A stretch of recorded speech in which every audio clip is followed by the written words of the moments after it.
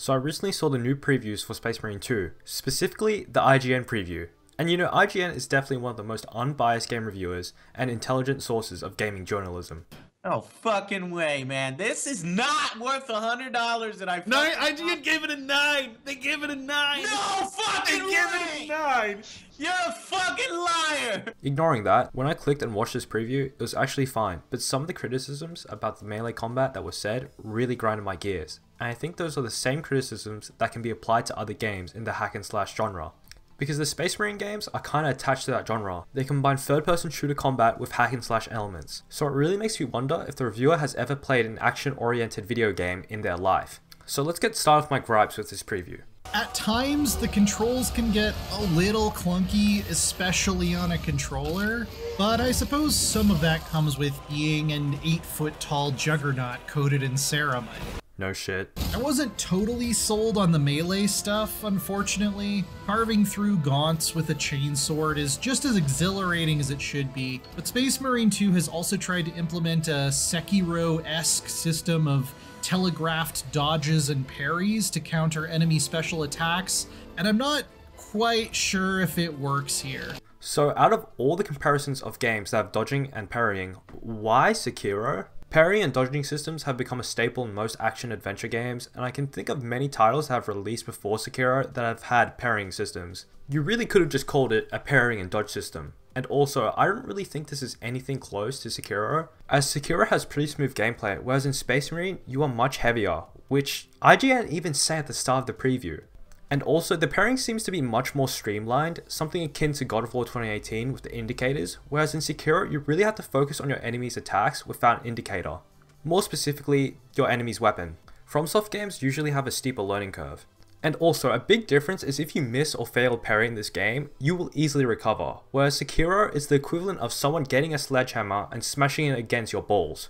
But also, I don't know who is editing IGN's video, but maybe when you're actually talking about parrying, you actually show footage of you parrying and not showing you consistently failing the parry and just getting attacked. It's like if Helen Keller's ghost is working at IGN. Maybe 6 hours just wasn't long enough to get the feel for it yet, but I got the sense that it really slowed close combat down with canned animations, breaking up the flow a bit too much. You know, we can't tell what these canned animations are from the parrying, because I don't think you completed one perfect parry once that shows this canned animation. So I did some digging and found out that when he's talking about canned animations, he's talking about this. When you do a parry on a Tyranid and it does this animation of you slamming the Tyranid, and it's literally only 2 seconds. 2 seconds. And it also rewards you in combat by pushing the surrounding Tyranids away from you, creating more space and stunning other Tyranids. This definitely doesn't break the flow of combat, and it's actually pretty great that other Tyranids react to you viciously slamming one of their kind. How can someone be a grown adult and have the attention span of a toddler that you can't stand a 2 to 3 second animation? Likewise with the Doom 2016 style finishers. The original 2011 Space Marine had finishes before Doom 2016. In fact, Space Marine 2 and Space Marine 1's executions are morely based on the original God of War trilogy's executions. Especially with the first game, since most of the developers for Space Marine 1 actually worked on the original God of War games. Now he's also saying that like the parrying system, the executions also conflict with the flow of the game, and yeah, that's the purpose of the executions, and that also happened with other games like Doom Eternal, and really every game that has executions, and the reason why was when you're getting hoarded and overwhelmed by several enemies, doing an execution would make you invincible. So you can really think about what your next action should be. The game gives you time to think of what you should do next. And really I hate the criticism that they break the flow of gameplay, because guess what? They're optional. You don't have to do executions. Though they are gloriously brutal in their spectacle. You really can't argue with how awe-inspiring it is to see a Space Marine rip a Tyranid warrior's head clean off and discard it like trash. Maybe they're just a bit too long, or they mess with the camera too much. I'm just going to say this, if the executions being too long is valid criticism, then why do games like God of War 2018 that have similarly length executions don't get the same criticism? Actually, I think I know why, because they aren't long. It's really only 3 to 4 seconds, and also the fact right before you critique the executions, you praise the quality of the animation from the executions. That is really just confusing. Were you doing the execution, you were like, hey, this is pretty cool, but it's too long. 4 seconds of my life drained to God, what the fuck? And also, the statement that executions may conflict with the camera, I believe is just wrong. Because I remember seeing footage of the demo at the Canadian Expo of Games or whatever the fuck when some guy just recorded it on his Samsung phone. The demo showed that you can move the camera when you're doing an execution. It's not in a fixed camera position, I'm pretty sure. But they feel like breaks in the action rather than part of it. Okay, so this criticism kind of pisses me off, because guess what? Like I said before, you don't have to do the executions. Yes, you are prompted to do one, but you don't have to do it. If a Tyranid is in the state where you can execute it, you can just aim your bolter and just kill it. Really the only times you have to do it is to gain your white shield bar thing when you execute large enemies, which enemies like the Tyranid warrior give you 2 bars, whereas the small regular Tyranids only give you around 1. And also perfect parries give you 1 too, so it's not like you're going to need to do them every single time you're prompted to. In the missions I played were primarily Tyranids. Wait, wasn't that a parry? But didn't you say that the parrying slowed down the gameplay because of canned animations and it broke the flow? But you just did a parry and it wasn't a canned animation? What?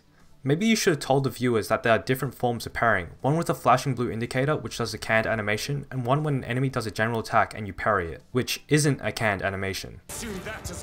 Anytime I got to remove an obstacle through pure super strength was a highlight. The fact that your penis got rock hard by kicking a bunch of rocks as an ultramarine, but you don't find the executions of Tyranids that amusing and you think they're too long is kinda just baffling. So yeah, they didn't like the melee combat of this game, but I believe the addition of parrying / blocking is a good addition. In Space Marine 1, when you were getting swarmed by enemies, you had like 4 options. You melee, or you shoot, or dodge, or spam a bunch of nades.